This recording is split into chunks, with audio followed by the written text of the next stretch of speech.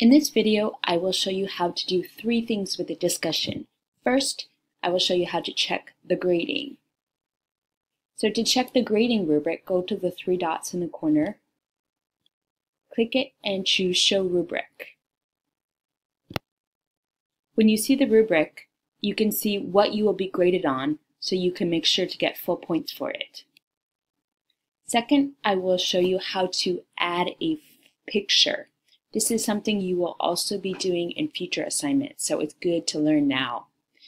First, you need to come over to your account, click your account, and choose Files.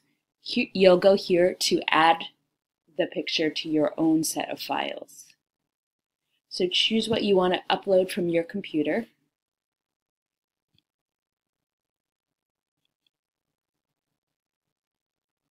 And then that will be saved to your course files.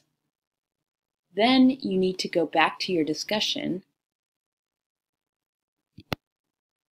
In the discussion, to reply, simply click Reply and begin typing your answer. When you want to add the photo, choose Embed Image and choose that you are going to upload it from Canvas. You have already added the picture to My Files, so you can just choose it, write a description, choose how big you want it to be. I'm going to make mine a little smaller.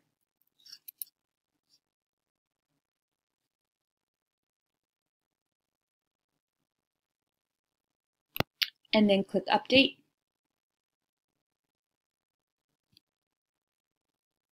The picture will show up in your screen. I'm going to go ahead and make this a little bit smaller, and then I can add an introduction. So that's what you need to do to reply, to add a photo, and to check your grade.